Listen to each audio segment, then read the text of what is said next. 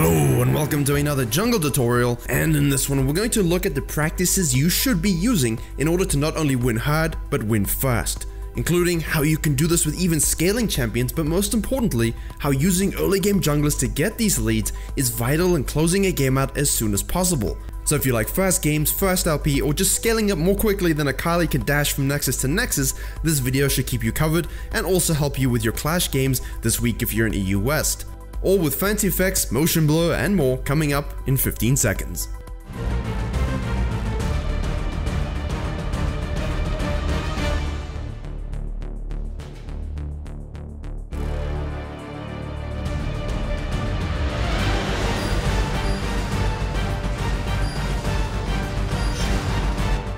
Now obviously your starting roots and pathings are vital to how you approach the game, so you're not really looking for the whole AFK farm thing that we looked at last week, but I will be looking to do an end of season jungle roots video, so make sure you have your notifications turned on, and please do consider liking this video and subscribing if you enjoy the content, as we are closing in quickly on 100k subs. Now during this introduction you've been seeing clips of early game ganks and skirmishes that results in leads for you and your team, but let's break down an approach by a early game jungler with a focus on finishing the game by at least 20 minutes or forcing the enemy to surrender by 15. And for that we have a Rek'Sai vs Lee Sin, both early game focused, and then of course we can use these principles and apply them to a scaling champion like a Taliyah or Karthus and show you how you can still win the game by 15-20 minutes but averaging a kill a minute using that scaling to your advantage. Essentially beating the enemy team with shock and awe to the point they have no idea what happened and you walk away with all their LP. Now the reason for the popularity of the red side start, doing red, Raptors, Krugs in any particular order, is that it gives you that level 3, and that's what the Rek'Sai does here.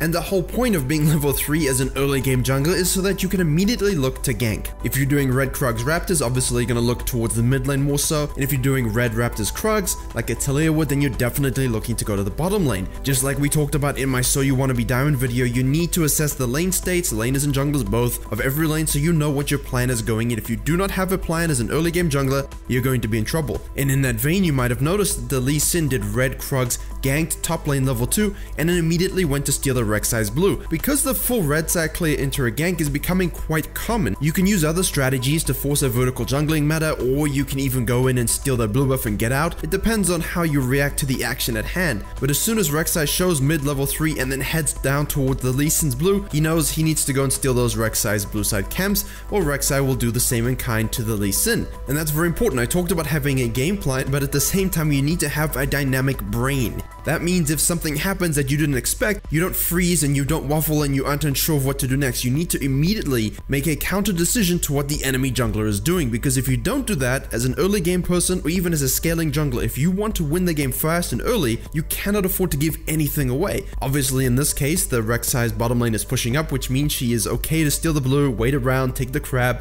And when I say camp a lane, when I say repeat and abuse, if you are a pro player, if you're a smurf person from Challenger in Diamond and Plat, what's the biggest thing that really tilts your laners when you have a smurf against you? It's that their ganking is so unrelenting, it tilts you even though you're not involved. You get tilted for your laners, and of course yourself, because you feel out jungled. And if you've ever had an enemy jungler gank so hard that you feel lost, you don't know what to do. Do I go to my camps? Which lane do I gank?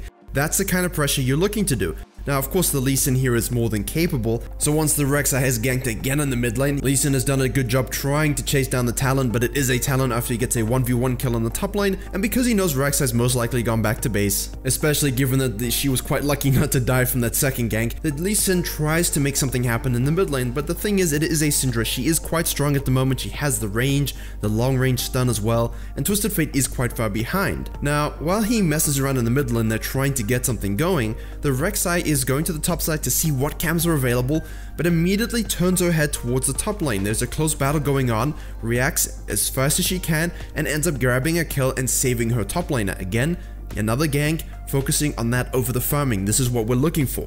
And because the Lee Sin was low and had to go back to base, when you want to win games fast and early, your pathing needs to be impeccable. You need to have a very good understanding of vision and camp and jungle tracking. In this case, she rotates around the top of the mid lane, going through the enemy's jungle, being patient, giving enough time for the Lee Sin to go back, and once again Twisted Fate has to fall. She waited for the yellow card to be used. If you want a successful gank, you really have to save your spells and watch enemy spells to make sure they're in cooldown, and basically guarantees you success when there is no flash, and the Syndra and Rek'Sai do a very good job here. So obviously you have a good idea of how that ganking pressure works into the early game clearing, in that you really focus the ganks and you don't worry about their camps too much at all. Now after that third round gank on the mid lane, this is where Rek'Sai can say, okay, let's shove the wave, Syndra can go back, get an item spike, and I can finally clear the second spawn of my Raptors and Krugs. This gives her level 6. Now what a lot of junglers in lower MMRs who think, hey, I did a great job ganking, I'm amazing, pats themselves on the back, high fives the laner, is they don't go back to the mid lane. They think, well, I've done my job, the laner's ahead, I can do whatever I want now.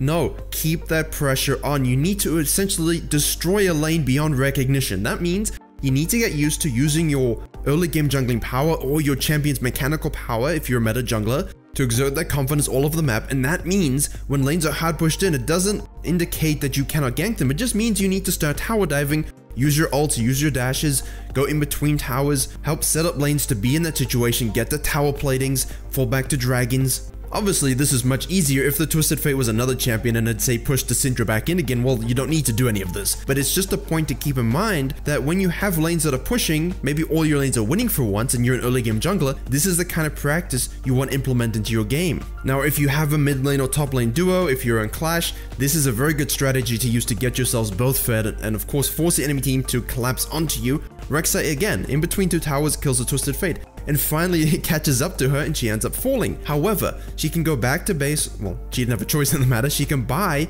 and now she has such a level lead and an item lead over the enemy team, you can use that to push into the enemy jungle. You can win fights 2v1 very easily. There's no point having this advantage if you're not going to do anything with it, and that's the biggest complaint about people who aren't high MMR, is that when you pick a champion like Rek'Sai, why do we say don't use it if you're gold? It's not insulting your mechanics, I'm sure you could figure it out. It's that the idea of exerting this pressure continuously and when to go next is the biggest problem. You just end up farming away and your lead withers and dies and you lose in the late game. And to that mind, you are seeing exactly that. The Rek'Sai literally kills 3 of them all by herself. So if you're complaining about not having lane prior, well, this solves that problem because you don't need lane prior, you can just take on anyone in the entire map. Now, fall back down, kill the enemy ADC, get some tower platings, maybe your bottom lane can handle that. The key here is now, I'm sure a lot of you have been in this situation, what do you do next? How do you close the game out? And the answer to that is always Rift Herald. And Rift Herald before 14 minutes. Why? Because you want to use it on tower plates. You want to make sure you get them and leave no standing gold on the map. And that's why you'll see a lot of challenger junglers, not the players, the champions, are able to secure those heralds early and often so that they can use them on the tower plates, because that is the key to snowballing an early game lead. So that just gives you a little bit of a highlight using, 2 early game junglers. You can do the same if you win the matchup and you have a scaling jungler, or even if you don't win the matchup, at least you have a strong jungler, let's just say that. So you will use Taliyah for this. And again, you see the red side clear, red, Raptors, Krugs, and then immediately looks to gank, bottom lane. If of course they're pushing, and you have some decent CC, that makes it all the more easy for you. But if your lane is pushing, don't be afraid to go get your hands dirty in the tower dive. Here, your Taliyah, you have CC, you have strong damage, go and pick up the kill while the enemy Lee Sin is sitting farming his camps. You see the difference in mindset. It's get in and gank as soon as possible at level 3, get control of the crab. If your mid lane is pushed in, you can go and gank. If you have good lane priority and a good mid laner, go and contest a second crab, and perhaps you pick up a kill on the jungler by collapsing on him. But now you see the Mordekaiser is very low. Now instead of going back to her jungle, relaxing, clearing a blue or whatever, you don't want to do that. Chase him down, bug him, force him, delay his back, irritate him, tilt him, get in his head. It's all we want to do here. You want to irritate and tilt and frustrate, to the point that laners are going to swim in a sea of their own inadequacy and probably go and rant on Twitter about it. Now, as you see the Taliyah run into the Lee Sin, I need to highlight the fact that even if you're pathing and your ideas are good and your ganks are good, your execution is doing, wonders for your team, your mechanical ability needs to be on point. If you miss your stuns, you don't push the Lee Sin off and perhaps you end up dying. A lot of the time junglers complain about, say you engage in a scuttle fight and you die 1v1. Mid lane, why didn't you rotate? Maybe their mid laner didn't rotate either and you simply missed your spells. So that's why this playstyle, this aggro playstyle, has to be done with a champion you feel confident on or who generally beats most other jungle matchups. Now the Taliyah again uses great pathing, as you saw, into the mid lane. She's fighting, she forced the TP out from the Mordekaiser. And obviously, as I talk about that, she misses a flash Q in the LeBlanc, but they try and push tower plates, as I said, always as much as you can. Understand the wave balance around pushing tower plates, and watch the behavior from the Mordekaiser and the Lee Sin. Does that strike you as mentally elevated and emotionally stable enemy players? No, it reeks of people who are just already tilted from the events of the game. Taliyah has ignored her whole blue side. She got the blue buff from killing the Lee Sin, so why would she waste hers? She basically had that full blue buff for the duration of her activities in the first phase of the game. She can go back to base. Instead of going to the top side and getting level 1 cams, she can head to the bottom side, get her Krugs and Raptors, get the second spawn of the red buff, all rubber banded of course, and now be level 6. Now, as you can see, when you play this way, you're gonna get double invades. The support and the enemy jungler are gonna try and knock you out of the game and tilt you back. And now if you're against a farming jungler, a scaling jungler who doesn't have that ability, you're obviously a bit more in the free. But Lee Sin will always try and do this at least once per game. It's the rules. And now Taliyah ends up falling, so that highlights the importance of, keep in mind what might the enemy jungler do next. Keep your vision control down as best you can, but these things do happen. Now, you might think, okay, that's the end of all the pressure, she has to go back to base, she'll go farm a blue side jungle. And I say, well, maybe you would do that, maybe I would do that. But this player says, I'm gonna go and invade and steal the red buff back. The Lee Sin is able to secure, but the sheer amount of pressure and persistence that this Taliyah is showing against him will completely throw him. And guess what? You go do this in a gold game, where you track the enemy jungle and just invade him with impunity. He's probably gonna rage quit and head to the league sub to complain about how mages are too OP. But again, I shouldn't have to say this, please use your brains. Obviously here, she's fighting a 2v1 between two towers, the Quinn is rotated, she's able to just survive because the Lissandra also rotated. If you don't have this kind of help and you cannot 2v1, don't complain when you die. So only commit to the situation if your laner is showing the inclination to come and help. If she isn't, maybe you can get away with stealing some camps, maybe just shoving them off of their own jungle. That's absolutely fine. You don't have to fully commit to the kills if you do not have the laner support. Please acknowledge this. Also make sure you have the mechanics to pull it off. If you're gonna miss your skill shots, if you're gonna do this as a Rengar, and you end up ulting the baby Krug instead of the Lee Sin, again, it's on you. But between the Rek'Sai and the Taliyah, you see here the kind of pressure and hopefully the pathing that they're using to gain these advantages early on in the game. It's all about knowing your early route, repeat ganking, invading with impunity, exerting your dominance on the map, making sure your champion can match up well and has the mechanical ability to outplay the enemy, as well as the fact you acknowledge that you might need to rotate around the map to different lanes depending on their lane states and help get those tower plates, help burn those summoners.